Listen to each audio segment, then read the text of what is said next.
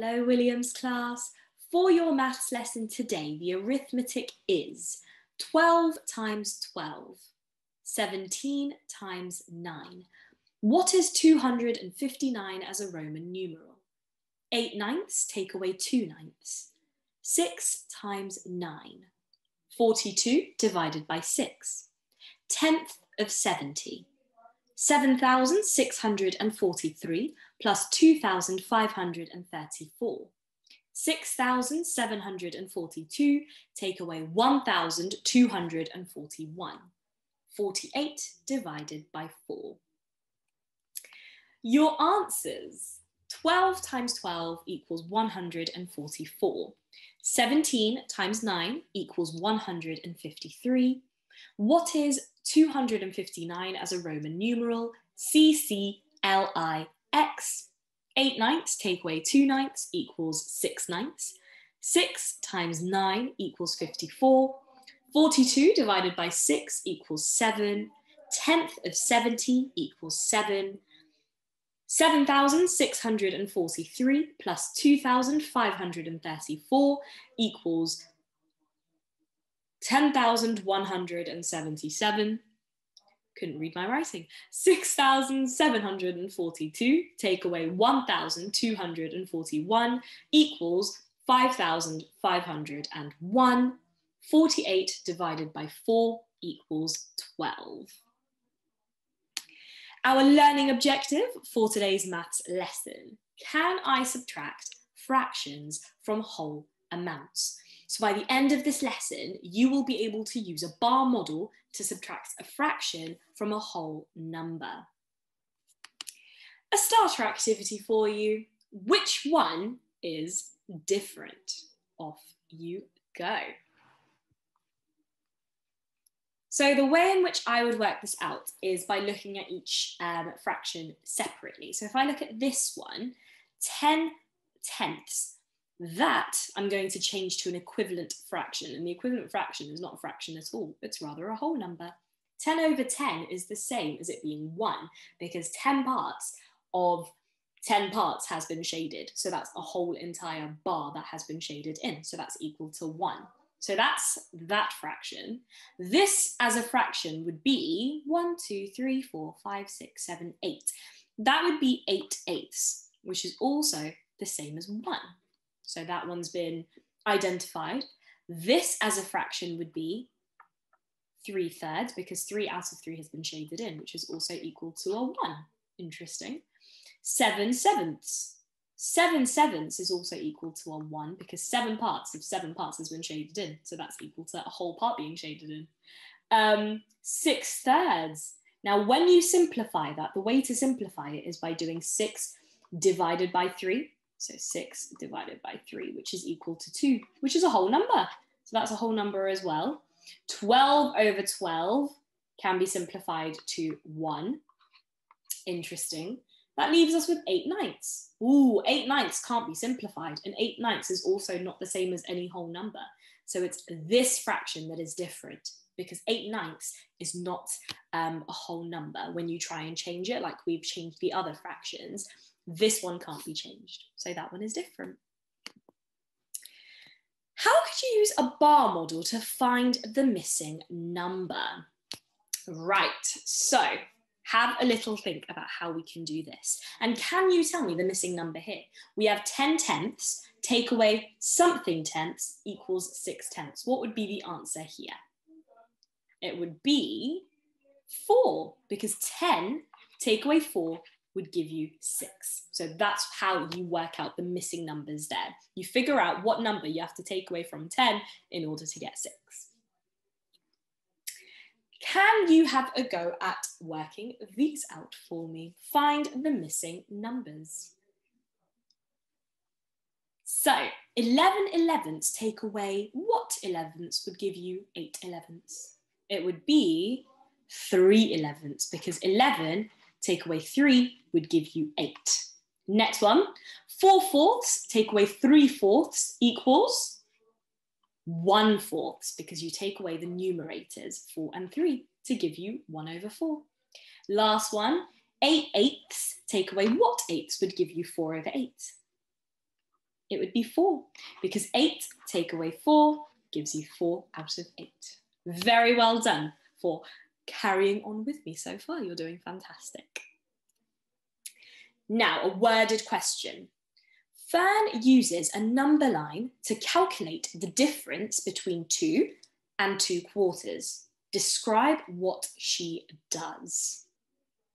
So what you can see here is Fern's drawn a number line, or she's using this number line. She's identified the smaller number out of the 2. So you've got 2 to work with and you've got 2/4. The smaller one out of that is 2/4. When you're looking at a whole number and a fraction, most of the time it's the fraction that's the smaller number. So she's found the smaller number, which is 2/4, and the number line tells us as well that 2/4 is smaller than 2 because 2/4 comes first in the number line.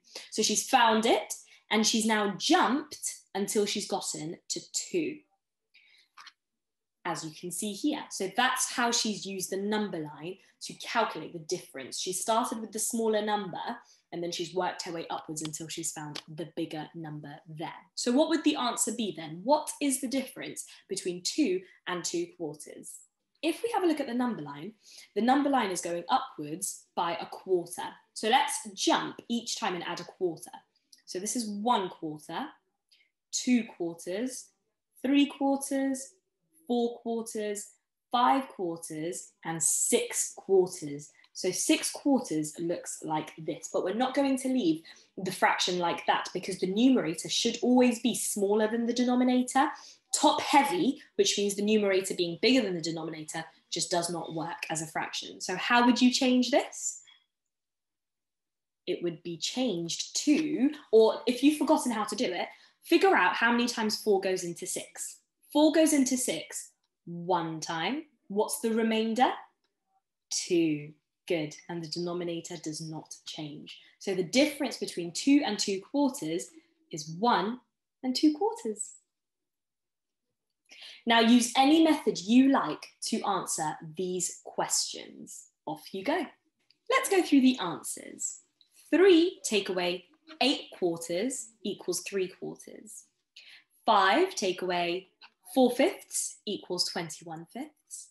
2 take away 4/9 equals 14/9. And 2 take away 10/11 equals 12/11. Next question. India says 2 take away 2/6 equals 4/6. Is India right? Explain your answer. Now, the way in which I work this out is as follows. 2 as a whole number, if I want to write it as a fraction, I'm going to write it as 2/1, because this sign that creates a fraction is also known as division, boys and girls, and 2 divided by 1 will give us 2, which is our whole number here. So as a fraction, it's going to be written as 2/1. Then I'm going to write out the rest of the question, which is 2/6 equals 4/6. Now, there's something missing. Here the denominator is 6, and here the denominator is 6, but here the denominator is 1, so we need to change it so it's 6 as well. How do I get from 1 to 6? I multiply 1 by 6. So now I've changed the denominator, and remember, what I do with the denominator, I do to the numerator as well. So if I've multiplied 1 by 6, then I also have to multiply 2 by 6, which is 12. Fantastic.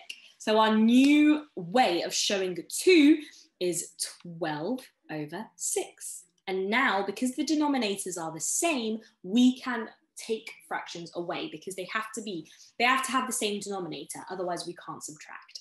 So what's 12/6 take away 2/6? Do 12 take away 2 first. Remember the numerators. That's 10, and the denominator does not change. And that's 6. So actually, India is wrong. The answer is not 4/6, as she said. The answer is actually 10/6. So here you could write, India is not right.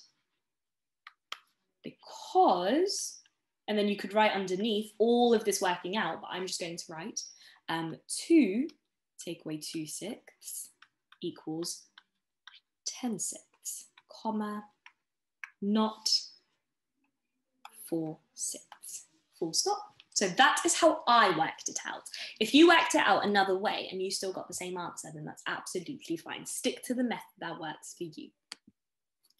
Your independent tasks. You have 4 questions. Off you go, and when you unpause, you will see the answers. Good luck. Here are your answers. Question number 1. Use the bar models to help you subtract the fractions. This is my favourite method, boys and girls, I have to say. Part A, 2 take away 2/3 equals 1 1/3. Next question, B. 2 take away 5/3 equals 1/3. Question number 2, A. 8/8 take away 5/8 equals 3/8. Part B, 1 take away 5/8 equals 3/8. Part C, 2 take away 5/7 equals 1 2/7. And part D, 4 take away 5/7 equals 3 2/7. Question number 3, part A, 3 take away 7/10 equals 2 3/10. Part B, 4 take away 7/12 equals 3 5/12. Then question number 4, a worded question. Teddy has 4 litres of juice and 3 jugs. Teddy pours 3/4 of a litre into each jug. How much juice does Teddy have left? Teddy would have 3 1/4 litres left. Do not forget your unit of measurement. If you just write 3 1/4, I don't know what you're talking about, but if you put the litre, then I know exactly what you mean, and you're talking about the orange juice. So that is all for your maths lesson for today, boys and girls. It was all about subtracting fractions from whole numbers. Take care. I will see you very, very soon in the next video. Bye.